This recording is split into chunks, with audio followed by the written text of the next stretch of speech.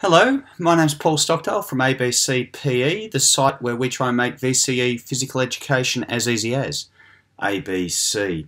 Today I want to talk about impulse. Always like to start with the definition, and that definition is impulse equals the change in momentum of a body, remembering that momentum is mass times velocity.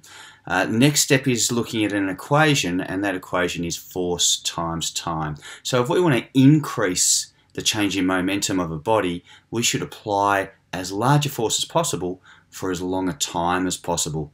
In the case of the picture there, of course, a bat hitting a ball, we're trying to change the momentum of that ball, that is, hit it as far and as fast as we possibly can. That change in momentum is going to be large, but there'll be no change in mass, of course. So most of the change in momentum is going to come, in fact all of it's going to come from a change in velocity. Plenty of sporting examples where we're trying to increase impulse to as much as possible. The baseballer trying to hit the ball as far as possible is going to apply as great a force as possible over as long a period of time as they can, and they do that by following through and keeping that bat on the ball. Discus, shot put, all of these types of sports where they've developed a technique, the rotation technique for example, where they're applying force on the shot put or the discus for as long as they possibly can, will increase impulse, increase change of momentum, and send the shot put and discus flying as far as possible. It works the other way as well. The same principle of impulse can be used for receiving forces. For example, if I'm fielding in the outfield in a cricket game and the ball comes my way, I'm going to want to catch that ball and reduce its momentum to zero. Now I can't change the impulse in that instance, but what I can do is I can receive that ball over a long period of time by giving with my hands, and when I do that I actually decrease the force that's exerted on my hands. A gymnast, as you can see, landing will land with bent knees so that the forces of the ground going through the body are reduced because they're receiving that force over a larger period of time. I've made a video to explain it in a little bit better. So here I am with an egg, and you see it's important that I'm going to give, but I don't give in the first two. I use what's called hard hands, that is, I'm receiving the force over a very short period of time.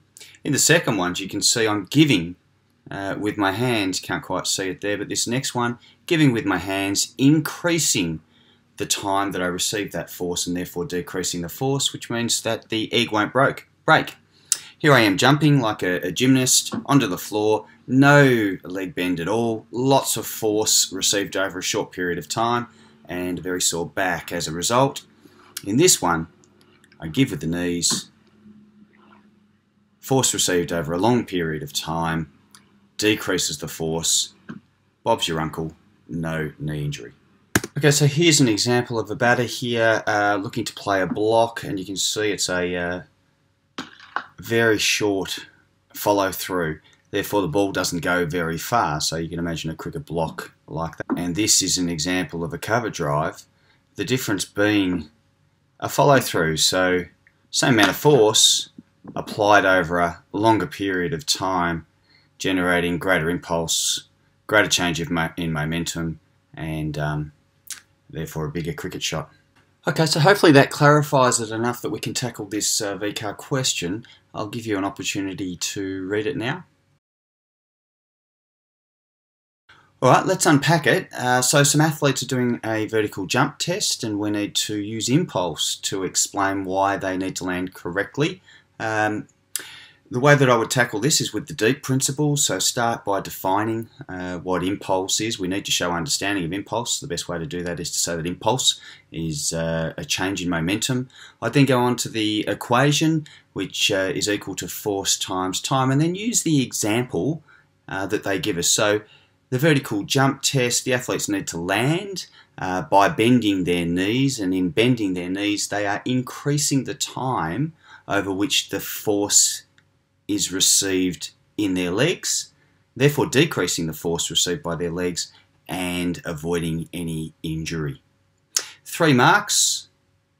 How did you go? There's an exemplar. Hopefully you got pretty close to that. My name's been Paul Stockdale. Thank you very much for watching abcPE. If you need any more information on resources, tutoring, exam seminars, please go to our website at www.abcpe.com.au. I'll see you next time. Thank you.